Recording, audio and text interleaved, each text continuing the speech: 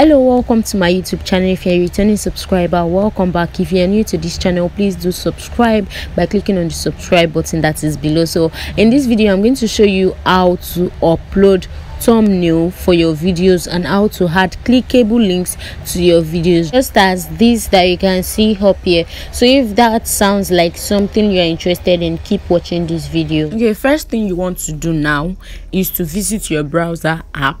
Whatever browser app you are using, just click on it, open it, visit the YouTube website www.youtube.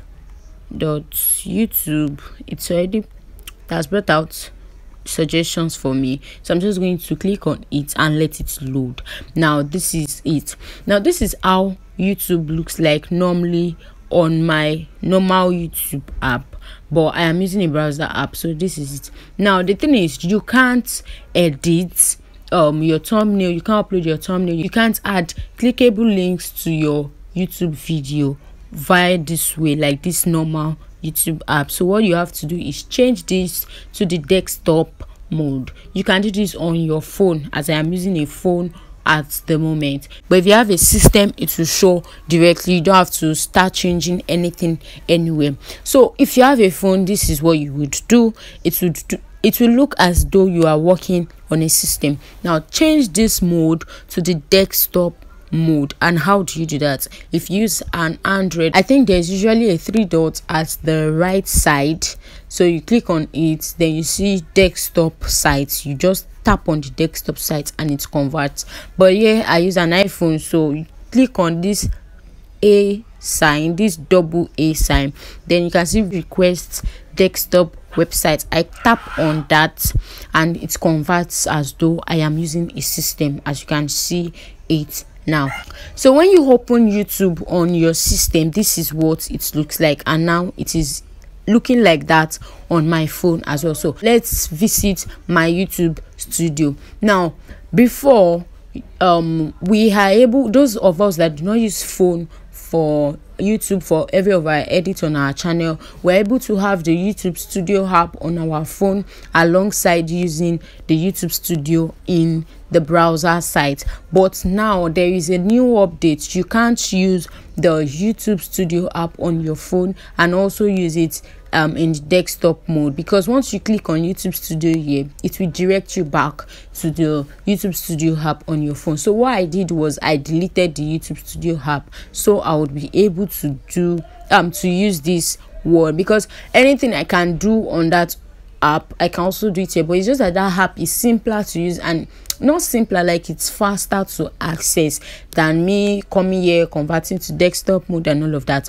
But you can't do some edits on the app, but you can do them here. So that's why this one is better. So let's take it to YouTube Studio. What you do is click on this part where you have your display picture. So you zoom it, if you can, you zoom it, then you click on it. Once you click on it, it loads. Then you see your channel, purchases and membership, then you see YouTube Studio. So click on YouTube Studio, it automatically loads as well. Then you just, now you can see this is my recent video, so you can see tiny icons on this left side. So click, if you don't know them before, you have to click on this horizontal line, this 3 horizontal line that is directly beside the studio sign. Click on it, then it just brings out what each of the icons are called. So you want to go to your content side where you have your content. This is your dashboard normally for the recent upload.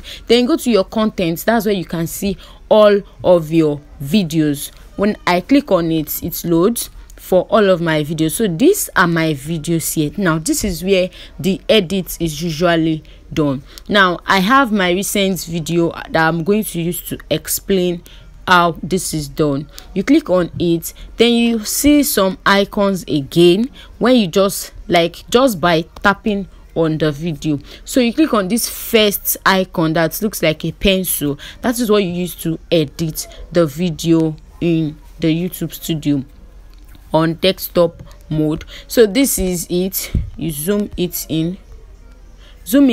Now this is title, this is the caption I used and all of that. So come here, you can see thumbnail here.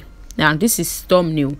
I click on upload thumbnail, visit my photo library. You should have created your thumbnail already. Now you can see my thumbnail here. I just tap on it and I choose. So that is it. Then you come to this part. You can see it has been uploaded here, but you have to come here and click on save. Now that is one. Save. Now that is one. It's saving. My network is not so strong, sorry about that. So once that one saves, we'll move over to the next one by adding clickable links to your video. Now, before you make your video public, you should have done all of this. It would not be nice to upload your video first and start updating, uploading your thumbnail. So you can make your video private when you are uploading. So when it's uploads finish, it's private. Only you can see it.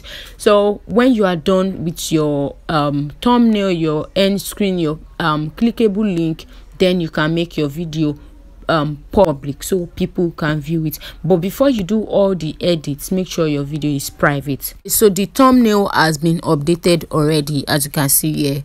So let's go on to adding clickable links to your video. How do you do that? You come to this side directly underneath the uploaded video. You come here, you zoom. Now I've zoomed it to the highest. Then you click on cards. They are called cards. Click on cards.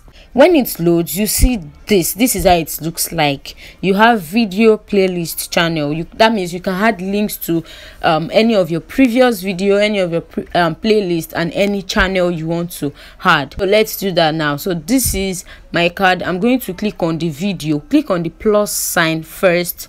When you click on that, you have your videos, your old videos, shows. Click on anyone to select from. Let me click on one of my recent video, beginner friendly video. Click on that. When you click on that, now you can see this timing here. Sometimes it selects time automatically itself, but in a situation whereby you are saying click on the link above here, you have to check the time that falls into in the video. Go check it on your gallery, check the time it falls into, and come and fix it here by yourself. So this first 00 is the minute. Like, at what minute did you mention that? If you mentioned it when your video was on 3 minutes, you change it here to be 3 minutes. Then at what seconds was it? When 3 minutes 23 seconds, 3 minutes 59 seconds, you click you write it here as well. You input it. Let me just click 23 seconds because I didn't mention any link whatsoever in this video. So how many seconds, like at what seconds frame do you want it to show before it disappears again? So I usually select 12 seconds or 8 seconds. So let me just select 8 seconds here. That is how you do this. You can add up to 5 clickable links in your video. As you can see here, it's already showing here beginner friendly videos. That's it. So you can actually change the text. You can customize it. You can see, so you have it here, teaser text optional. Like, you can just change what it means to call people attention the more. So let's add another one. Let's add playlists. Now you click on playlist. These are my playlists here, so I just click on vlogs playlist. I also change the time here. Now I can add it to, like, my video is 22 minutes long, so I can select 10 minutes. When it's on 10 minutes, it pops up, and maybe 10 minutes when the video is on 10 minutes 5 seconds, it pops up, and the frame lasts for, let's say, 12 seconds. So this is simply how to do it. I have cards. I don't used to add channel links to my videos because it's not necessary, except I'm featuring a channel. So let me add another playlist. I usually like to add playlist because that makes people click on my playlist. That way they're able to see more videos. So let me click on content creation. I've added one for 3 minutes, one for 10 minutes, and let me add one for, say, 7 minutes. I don't want it to be too far. 7 minutes. Let's say 7 minutes. At 7 minutes it would pop up. Let's say 7 minutes 35 seconds, and it would last for 8 seconds. So that is it for that. Now let me add another one. My YouTube studio filming space.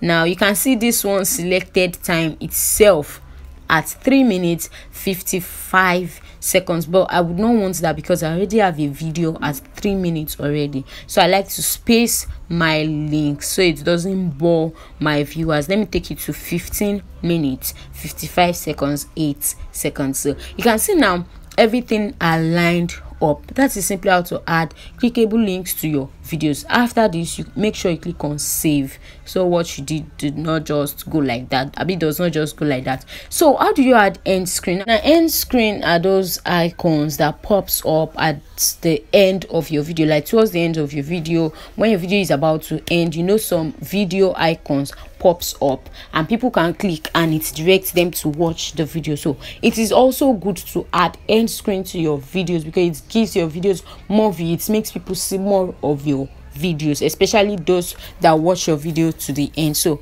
how do you add end screen to your video? This is it. Tap on end screen. Yeah, I already have end screen on this video because I've uploaded it before. So how do you do that? I think I just have to like delete it. Let me delete it for you so you can understand. So these are templates you can follow. You can select one, you can select a lot here. But I usually use this last one video, one playlist, one subscribe. Like I want to put 3 so people can really see my other content. So I select the last one there. Now this is my subscribe icon. If I click on that, I can move it to any angle I want it to be. So let me move it down. Yeah, I don't like to overlap mine. So that is my subscribe icon. So anybody that clicks on that can directly subscribe to my YouTube channel. Then for this is playlist. I click on playlist and that one automatically takes me to my playlist board. I can select any of my playlist I want to show at the end of my video. So I'm going to click on content creation playlist and this is it. I can move this one as well to anywhere I want it to be, but I think I'm fine with where it is now. So the next video, the next icon, sorry, we have it here. Now look at this. We have most recent upload, best for viewer, choose specific video. So this one, you can choose your most recent upload. If you click on that, YouTube will automatically select your recent upload as the one that will show there. But if you click on best for viewer, YouTube selects randomly from any of the video that they think that viewer would be interested in. So you can also choose specific video. That way you are the one that will choose the video you want to show. But I do not do this method because I believe YouTube knows my viewers more than me. So what I do is pick for best viewer. So YouTube automatically selects that for me. So here we have it. This is how long each of these end screen would stay on my video. Now this is it. I've selected the template I want this to look like this in my video. So that is how to add end screen to your video as well. So remember to save as well. So I've saved it that way. Now after saving, if your video was on private, my own video is already on public before because I've uploaded the video long ago, like since a few hours ago. So but I've done all of that, so I had to delete and use this video for example. So if your video is still on private, you can just simply tap on here. You can see this or directly opposite the video as well. Just tap on it, zoom, tap on this public. This is private. You have private, you have unlisted, you have public, you have schedule it. So instead of that, I used to do private and immediately take it to public when I'm done with my edit. Now that's where we are done adding thumbnail, adding end screen, and adding clickable links to your video. So this is simply how to do all of that stuff.